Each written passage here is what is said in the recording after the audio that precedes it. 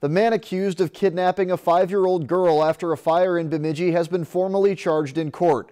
And today our Brenda Mack tells us new details about the case.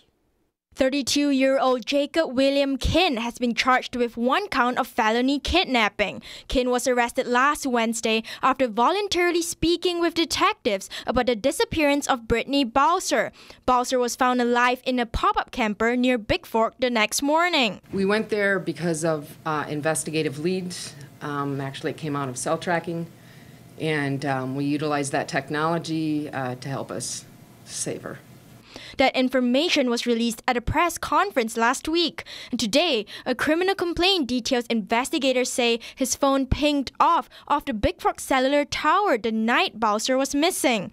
Investigators learned that Kin's brother owned a property in that area. That was when they decided to head to the location. Upon arrival, Balser was found with her legs taped together. She was without food, nor water, nor any bathroom facilities. Balser also said she was taped on her mouth, legs, and hands as well. She was driven to Kin's house before being left at the camper. She said Kin told her he was not going to come back.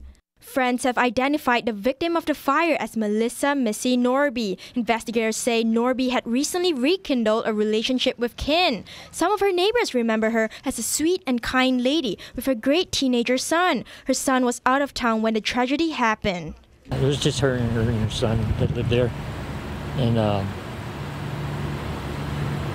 they'd spent a lot of time together, and they know they cared about each other a lot. He was visiting friends in cities there. Luckily, they could have been in there too. Could have lost, though. Friend. I can't do it anymore.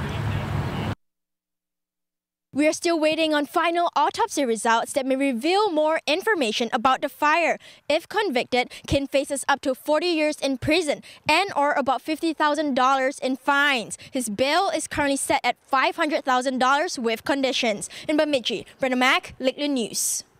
Jacob Kin was under probation for possessing child pornography back in 2013. His hearing is scheduled for July 18th at Beltrami County's courthouse.